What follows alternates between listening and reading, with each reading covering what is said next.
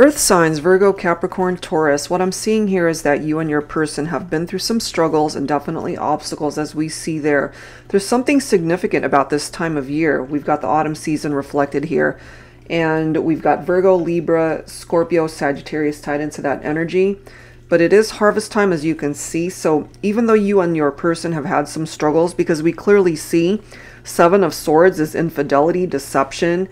Could have been the masculine with the Emperor right next to that.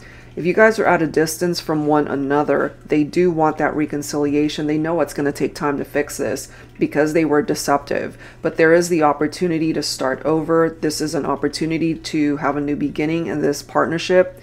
Or that new beginning for some of you guys is to just go in a different direction to be able to connect with a soulmate perhaps. Because these two cards right here are reflective off of long-term commitment and marriage.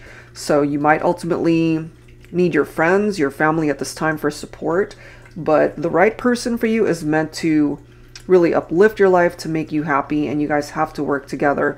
So if you guys are meant to overcome these obstacles, you have to work as a team.